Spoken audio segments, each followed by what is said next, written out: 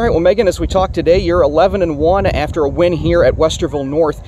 You're in your second year in first singles. What's been going so well, I mean, last year carrying into this year, that you've been able to have such a successful season? I put a lot of work in the off season. I'm really proud of how I've done so far. My team has really supported me, and I'm really grateful for that. My coach has been really great as well, and I'm just really happy with how I've been playing. I think it's 32 wins now the past 2 seasons that you have currently. You were telling me your forehand is really a big strength of yours. Has that always been the case, or are there some other areas of your game that you've really worked on?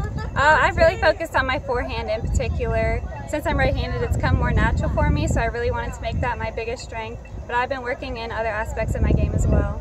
And something you've also been doing at DeSales, your coach Tom Snyder is known as PPT, Pouring Purple Tom. You've been doing a lot of those interviews, and you've been, in front of the camera as well. How did sports broadcasting become something you really want to pursue? I've always been really passionate about sports. My whole family plays sports, and we've always been watching Sports Center. And I realized that I love it too, so I just really want to talk about that for the rest of my life.